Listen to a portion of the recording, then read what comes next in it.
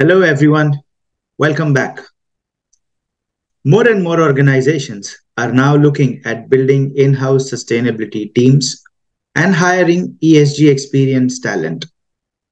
ESG and wider sustainability aspects are also becoming an increasingly integral part of the wider business strategy. So, let us now briefly look at how organizations can develop their ESG strategy. However, before beginning to understand as to how an ESG strategy can be prepared and implemented, let us first understand and quickly touch upon why is it necessary to have an ESG strategy in the first place. As we've seen, ESG is soon going to be a mandatory aspect for most of the organizations from being an optional consideration at this point in time. Most of the businesses have now come under the radar of investors and regulators for considering the environmental impact of their business operations. Additionally, there is increasing pressure from consumers, employers, public, and the communities at large to incorporate sustainability aspects into their overall agenda and the business operations. Research from the Science Based Target Initiative talks about how various stakeholders are looking at ESG and wider sustainability aspects of a business. For example, almost 77% of shareholders are now considering it their responsibility to hold companies accountable on climate change and inequality. Similarly, 88% of employees within the 25 to 40-year-old range say their job is more fulfilling when they can positively impact social and environmental issues. From a community and a society perspective, 40% of the people in US say that they would boycott a company for being not being eco-conscious. All these aspects tell us that for an organization now embedding ESG and wider sustainability aspects into their day-to-day operations is becoming a business imperative. Additionally, impact from global problems like climate change, resource shortage, rising inequality are also creating various risks for businesses which require proactive assessment and mitigation measures. Therefore, it is now a business requirement for organizations to start embedding ESG aspects into their wider business strategy for risk mitigation purposes, as well as to capitalize on various value creation opportunities that ESG and sustainability present for their business. Setting up an ESG strategy involves 5 steps, which can range from identifying irrelevant ESG parameters to setting specific targets, implementing those targets, monitoring and reviewing progress, eventually looking at the reporting side. Like with any other business strategy, setting up an ESG strategy can be a complicated task as it requires assessing the end-to-end business operations, as ESG and sustainability aspects are relevant in some form or the other for all functions within an organization. A proper team of technical and cross-functional involvement is required alongside additional subject matter experts depending on the business operations.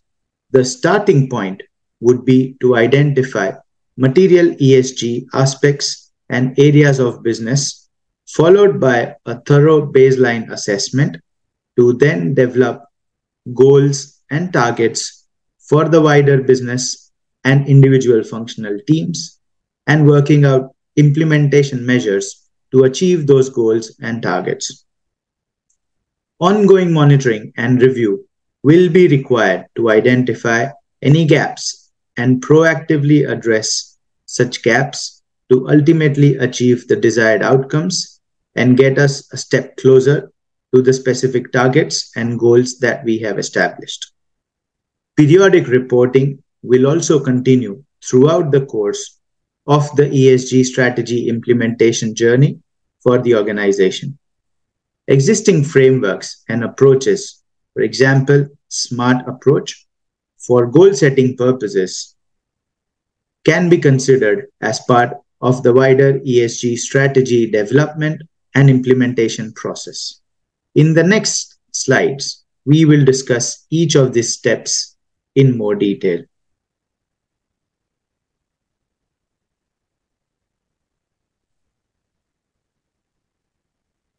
The first part, as we have seen, is setting up an ESG strategy is to identify the relevant parameters for your business operations.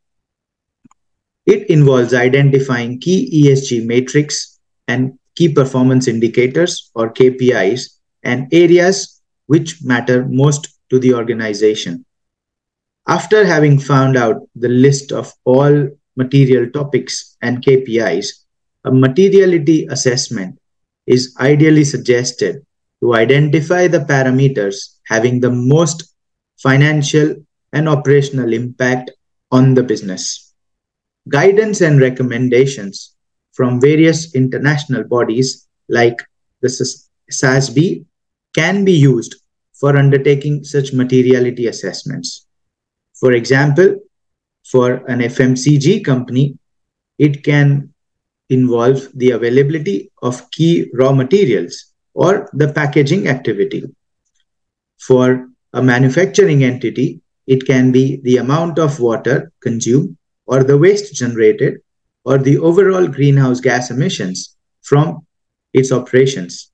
Or from a social perspective, the health and safety aspects of its end-to-end activity. And for a bank or a financial institution, a key ESG metric or a KPI can be the data privacy or security of the people that it banks and lends to, and the wider reach of its products and services for a better financial inclusion. Involvement of all relevant external and internal stakeholders, that is, shareholders, management, employees, consumers, and other value chain partners, is essential for better planning and for adopting a holistic approach to the ESG strategy development process. It is important that inputs and buy-in from all these key business stakeholders are obtained for maximizing the reach and the impact of an organization's ESG strategy. The second step involves setting targets and KPIs. After undertaking a materiality and a baseline assessment as part of the step one, the second step involves setting targets based on the findings of those assessments. Across all material areas identified, goals and targets can be set to advance an organization's ESG journey. These goals and targets will also depend on the potential impact of the targets, the costs to achieve those goals and targets, as well as the timeline. As we've briefly touched upon, goals can be set with the help of a SMART technique. That is, goals that we have set should be specific, measurable, achievable, relevant, and time-bound. Goals should be such that they could be measured easily and without any practical challenges. The timeline for achieving the goals must be realistic and reasonable and not too far in the future, meaning the target should and can be achieved within a reasonable time. The third element to setting ESG goals and targets is adequate data collection and the quality of data, which is just as equally crucial. Additionally, data must be obtained from authentic and reliable sources, and the baseline numbers and eventual targets and goals established will be based on the data availability and the collection aspect within an organization. It is therefore extremely important for organizations to establish a robust, non financial, and an ESG focused data collection and management process in place as part of developing an ESG strategy.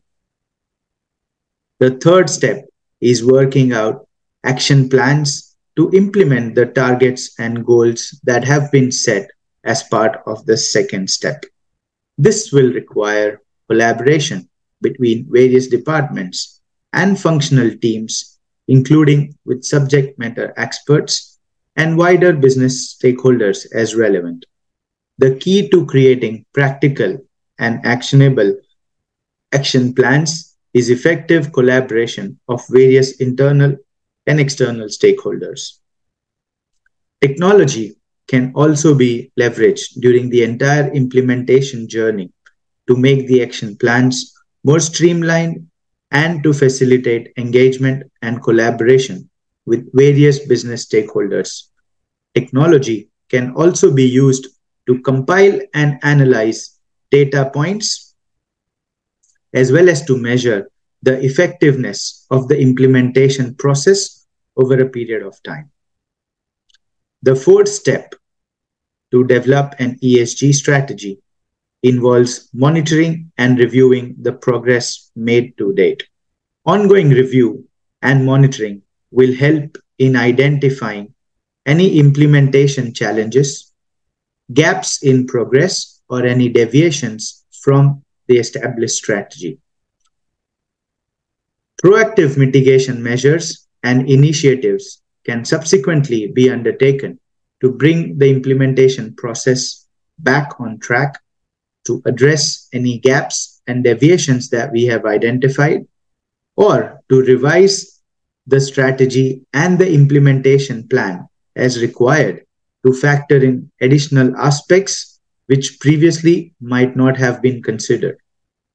Focus and improvements on areas which are lagging and where there are some severe gaps can be specifically undertaken to ensure effective outcomes and alignment with the overall ESG strategy that has been developed for an organization. The last step as part of an ESG strategy journey is to report the ESG information and the progress to date.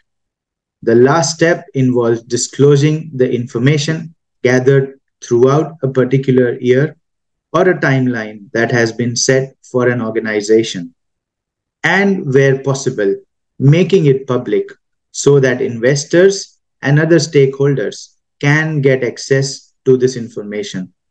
The reporting can be done through various standards and frameworks available globally, or in case of any regulatory mandate, the template and the process prescribed by the regulatory mandate can be followed. Disclosures and reporting of the ESG information can also be considered on a voluntary basis as well. So these were the 5 steps involved as part of developing an organization's ESG strategy. Let us now look at the overall benefits of having an ESG strategy in place within an organization. Through a thorough materiality and baseline assessment, various opportunities for improvement, particularly in terms of resource usage, can be identified. Gradual improvements over a period of time can lead to cost reduction and increased efficiencies for organization, as we have previously seen in the case of AB InBev, the beer manufacturer, as well as the private equity-backed portfolio company that achieved an improvement in its operating margins. ESG strategy in place can therefore help an organization in achieving cost reduction. Having an ESG strategy in place is also critical from a risk management perspective. We have discussed this in more detail as part of the value creation section. That proactive focus on ESG and wider sustainability aspects help in better managing any risks from extreme weather events and other global problems that we've discussed. It helps in reducing any supply chain disruptions and enables organizations to be better prepared for any financial or associated reputational risks. ESG strategy is therefore also a great risk mitigation tool. Focus on ESG aspects can help organizations generate positive impact on the communities and the environment alongside making business processes more sustainable. This can help in increasing the brand image of an organization and enhance its reputation, which it can subsequently leverage for having a competitive advantage. Many brands are now using their sustainability credentials, be it making their operations carbon neutral, getting an international accreditation like B Corp, etc., as part of their marketing efforts to appeal to and reach out to a wider and more conscious customer base. Over time, this helps in enhanced transparency as well and in building a better reputation amongst the wider stakeholders of the business. The last advantage of having an ESG strategy is improved performance. This is broadly linked to the first point that we've discussed on identifying opportunities for cost reduction and to grow the top line by launching and releasing more ESG aligned and sustainability products and services.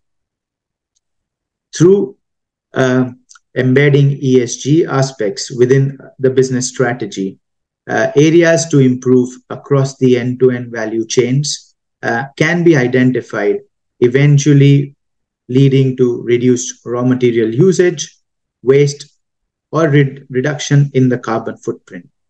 Opportunities to tap into newer markets by launching new products and services can also be capitalized on. A safe and healthy workplace can also motivate workforce and improve the overall productivity of the business. All these aspects add up to improved performance of an organization, and over time, a robust and a holistic ESG strategy can help achieve higher valuations for the business and lead to significant benefits for all the key stakeholders of the business. Thank you, and we hope this will help you now in working with your organization in taking the first step towards developing a robust and a holistic ESG strategy for your organization and working out practical implementation steps to achieve the targets and the impact that you want for your organization.